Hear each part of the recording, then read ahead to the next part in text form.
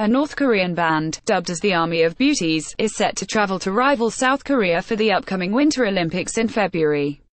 Led by veteran troupe member, Hyon Song-wol, the art troupe is poised to showcase the world a softer side of the dictatorial Kim Jong-un regime, otherwise known for its ambitious nuclear and missile program.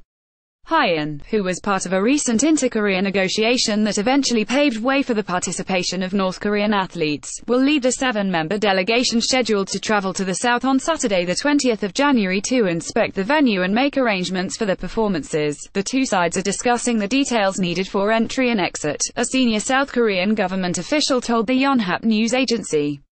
Comprising about 80 orchestra musicians and 60 members to sing and dance, the art troupe will make a rare performance featuring Western-style outfits and music. Samjiyon Orchestra is not like the symphony orchestras that we know.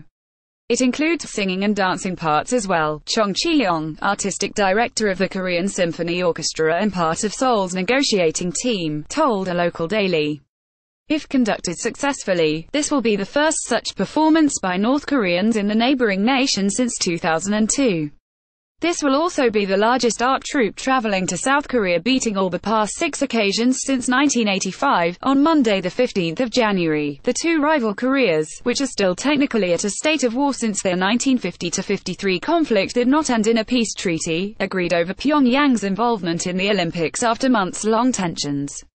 Members of the Samjiyon band of the Mansudai art troupe performed during the New Year's concert at the People's Palace of Culture in Pyongyang. In this picture released by North Korea's official KCNA news agency on January 1, 2011, Reuters, KCNA, just like other entities, the art troupe, made up mostly of young women, remains a propaganda tool for Kim, who is suspected to be using the occasion to win the hearts of South Koreans amid tightening sanctions and a weakening economy. It seems certain that the North Korean authorities will fill the orchestra with players who can get the job done, refrain from defecting, not something the South Korean organizers of the games and related arts festivals would like to see either, presumably, and augment whatever soft power reserves that the North has when dealing with South Korea. Adam Cathcart, a North Korean expert at the Leeds University, was quoted as saying by the Washington Post.